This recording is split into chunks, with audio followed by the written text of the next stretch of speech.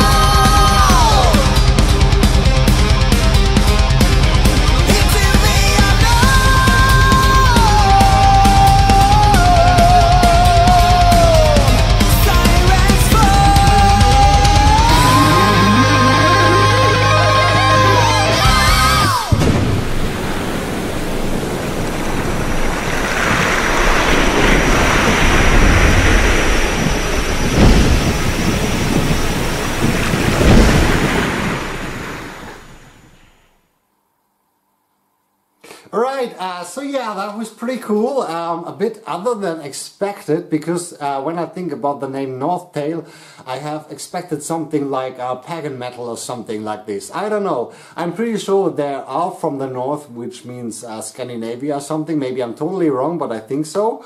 And the first thing I have to say about the lyric video, that I like it, because I like these wild ocean things. Maybe you can recognize this on my logo too. So if my logo was a video, I think it should look like this, if you get the point. Because I love it. I love the sea and these big waves. And so cool lyrics video, because yeah, it just looked like my logo a bit. And I love it.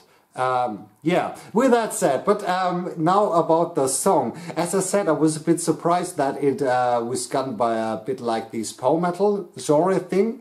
But it was cool, and the first thing is it reminded me a bit of Stradivarius, which is a compliment definitely, because you know I'm a big Stradivarius fan. But yeah, that was the first thing I have in mind, and just from the sound and the song it reminded me of Revolution Renaissance as well, which is a project by Timo Tolkki, the old songwriter of Stradivarius. Yeah, so, but that is nothing wrong about it, because that is cool and I love it, and so this song goes this way. Yeah, I was surprised by the voice because it was really high, but I like it, and I think that is exactly what a song like this needed, and that sounds pretty cool. I love the instrumentation, it was real fast, and yeah, with this cool chorus, with this little pause or break or whatever you want to call it before the chorus really kicked in. I love that, because many bands do that, and for me it nearly works every time, as here, because you just have this feeling like this, you take a breath and then yeah, it kicks in. That is so cool. I love it, because it's just fun, and I think live definitely a cool one to sing along with.